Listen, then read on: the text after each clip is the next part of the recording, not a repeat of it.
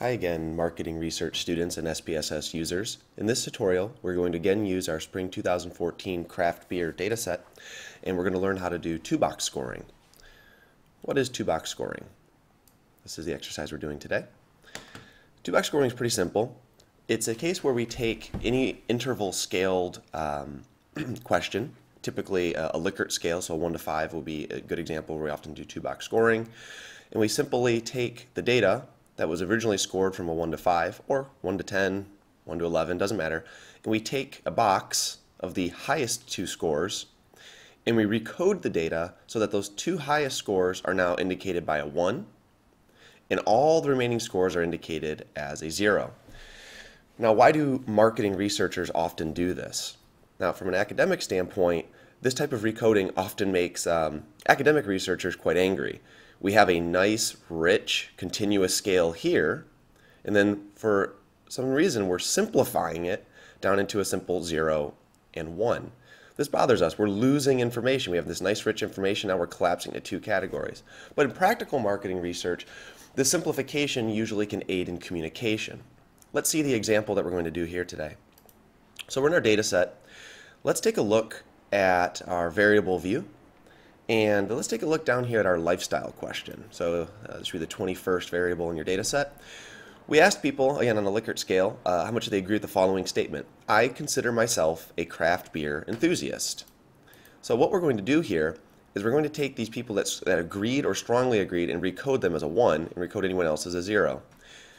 The intuition here is that anybody who said they were a 4 and 5 is in fact someone who believes they're a craft beer enthusiast, which is potentially very interesting to marketers who care about craft beer consumption.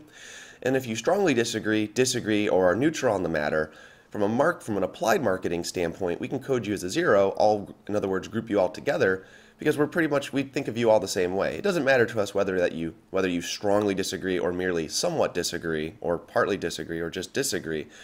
You're not a craft beer consumer. So from an applied marketing research standpoint, the two-box score does have some merit, but as the academic, I can't help myself but mention the limitations. Okay, so it's pretty easy to do the two-box scoring. We simply use our transform, recode into different variables. This takes one variable and turns it into a new variable based on some criteria. So we'll scroll down here and we will look for our variable lifestyle craft beer enthusiast. There's a question mark here in the output variable. We have to give it a new name. I'll call this lifestyle underscore craft beer 2-box. And I won't give it a label for now. I could give it a value label, but I'm going to be a little lazy. Don't tell anyone. I hit change here. Now I have my new variable name. Now I need to set up the conditions, the old and new values. So we'll use the range function here.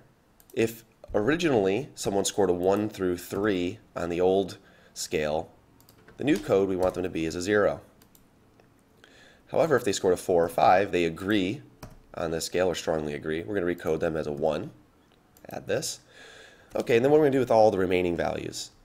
All other values, which means they were missing for some reason, there might be some other errors in the data set, we will turn that into system missing. So anything else will be treated as missing data.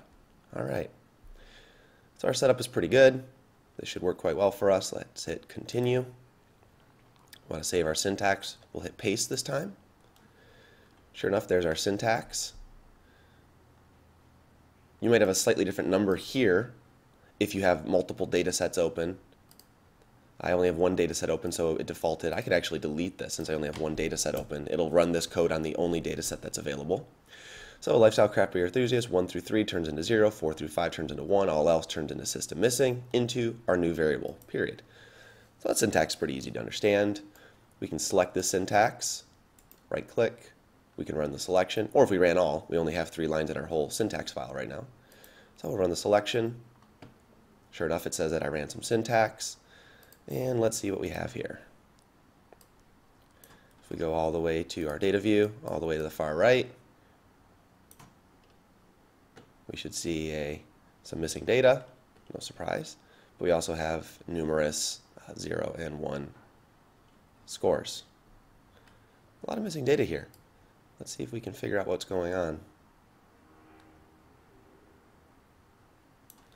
We had a bunch of non-responses to this lifestyle question. Oh, sure enough, it worked correctly.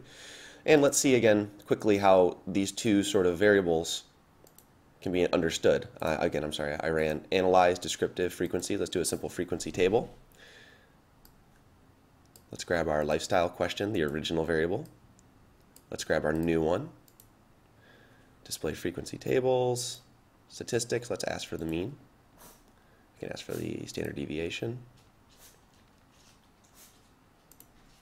And for charts, let's ask for a bar chart expressed in percentages. Okay, we'll run these. And I told you the whole point of a two-box score is that it simplifies our analysis. We can make segmentation a little easier. So we look here at the lifestyle question. We see a relatively even mix of people who strongly disagree to strongly agree regarding craft beer. The mode is agree.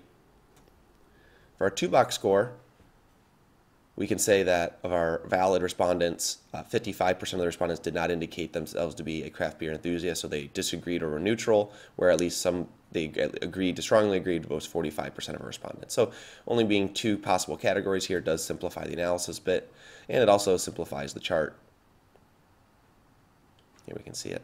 And you'll notice that in this particular chart we have the value label showing.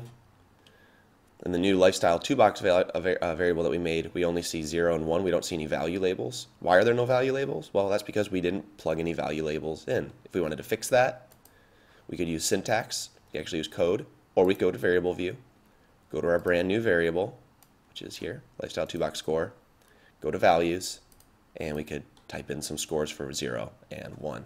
So 0 means not craft beer enthusiast. We could add in another one for 1. There we go.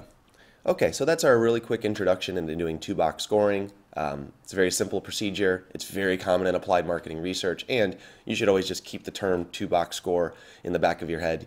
As an analyst, as a marketing analyst, you will hear that term come up almost inevitably.